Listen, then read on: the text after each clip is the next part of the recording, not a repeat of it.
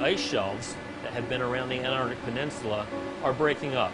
And what this has done is released the pressure on glaciers. The cork has been pulled, and now the glaciers are free to accelerate and move down into the ocean.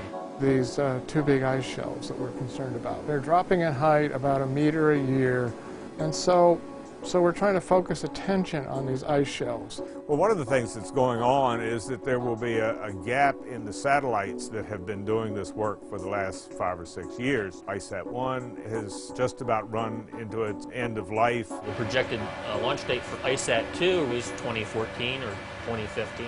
Operation Icebridge is designed to fill a gap in the data. We're going to fill that gap in by using aircraft platforms, a number of different aircraft platforms, to measure the areas that are of great concern to us. And it'll provide a baseline data set to compare to future ISAT sensors in space.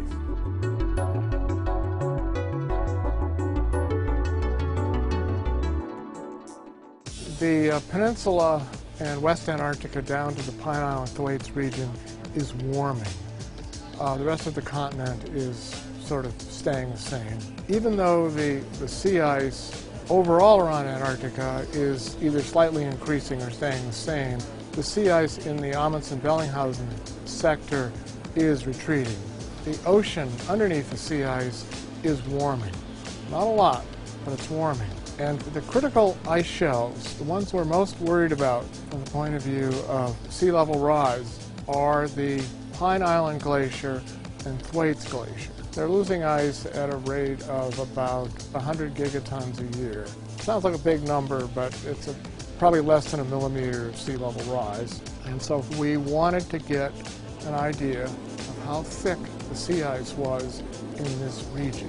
And so one thing we're using is the Kansas radar. The MCORDS radar system is a pulsed radar. We are measuring the thickness of the ice, and we are also measuring the bed, the elevation of the bed beneath it, so the scientists can get a sense of how thick is the ice and what's the topography beneath it, and that goes into the models that help them to model the flow and how the ice sheets are going to respond to the forcing functions from the atmosphere.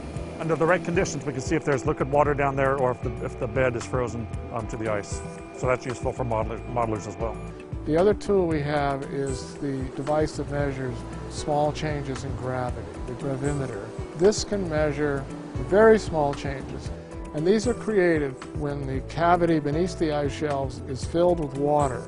We're able to determine the water depth within that cavity and thereby the topography beneath the ice shelf. And the shape of this topography is going to help determine the stability of these ice sheets. One of the things that you need to be able to do is to conduct change detection. So that means there's one set of measurements that you've made sometime in the past, last year, 10 years ago, and you like to repeat those lines to see what changes have taken place in that intervening time period.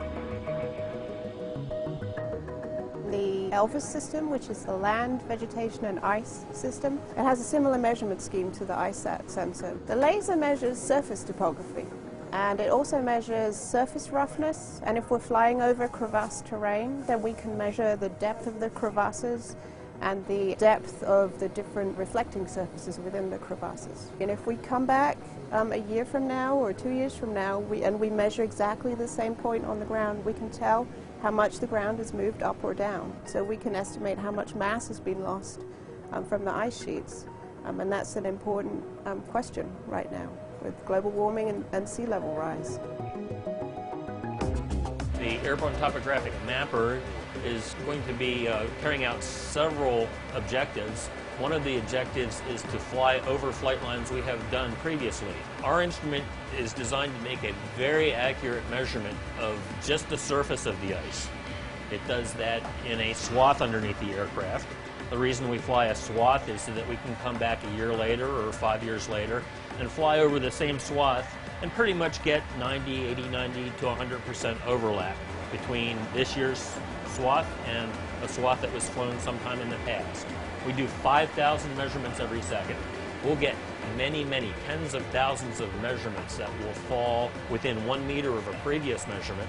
And so by combining the laser data With the radar data, you get a very accurate surface of the ice, you get a very accurate bedrock measurement, you can tell the thickness of the ice. You know, we've been sort of dreaming about doing these kinds of measurements on a long-range aircraft.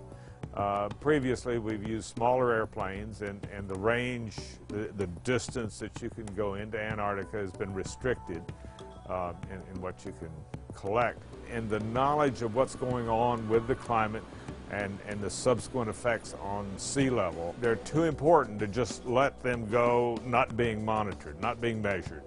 This airplane brings the long-distance capability to the measurement process so that we can get into more sites of interest in Antarctica and collect a broader range of data that gives you a better look at what's going on in the entire continent.